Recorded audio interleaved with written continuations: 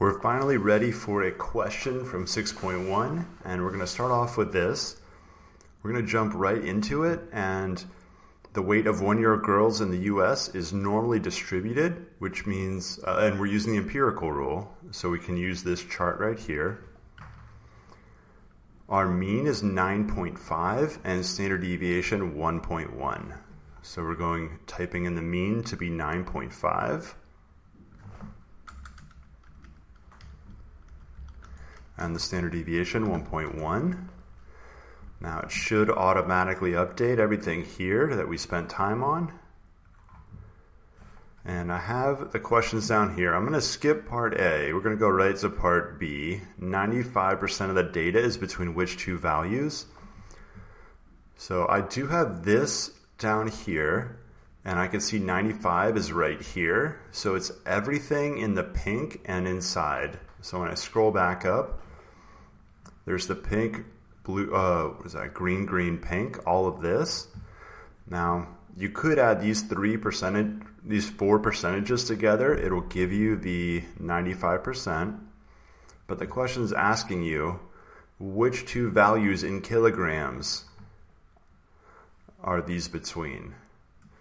And the cutoffs for the outer part of the pink here, mu minus 2 sigma, and mu plus 2 sigma, those values are 7.3 and 11.7. 7.3 to 11.7. All right, so that's where, again, 95% of the values are between those two right there.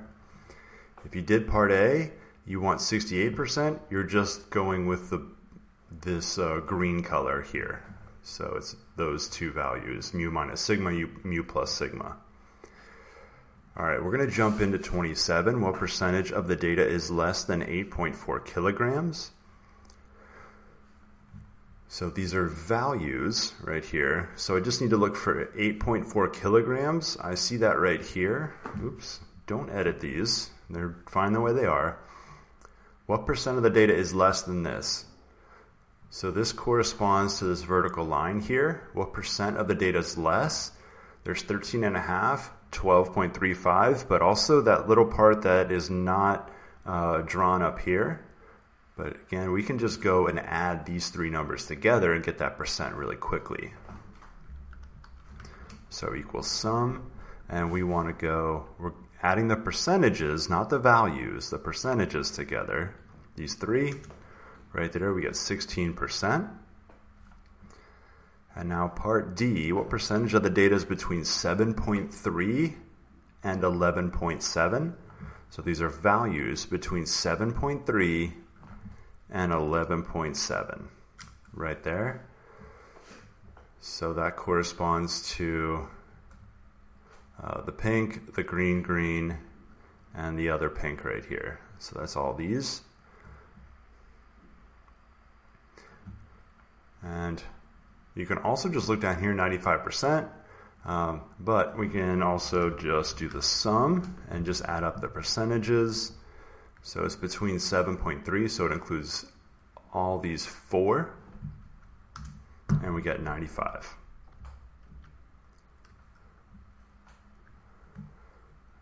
Oh, let's do W. For some reason that didn't get on there. What percentage of the data is more than 12.8?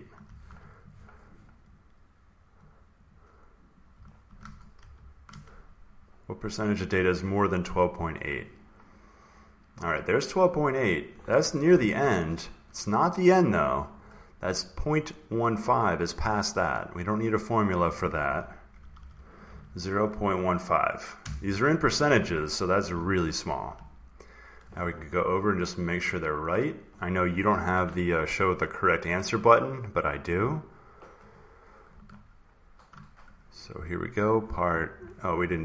I didn't write down part A. We did do part B, 7.3, 11.7. It's right there. Part C is 16. And part D was 95. And part W we already saw. Okay.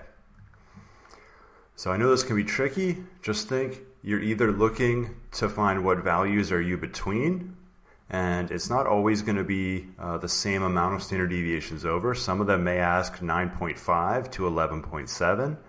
And if it was between those two, you would do the 34 plus 13.5. So just be careful.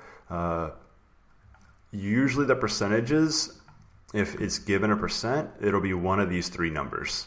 And you just have to decide, okay, if it's 99.7, then you're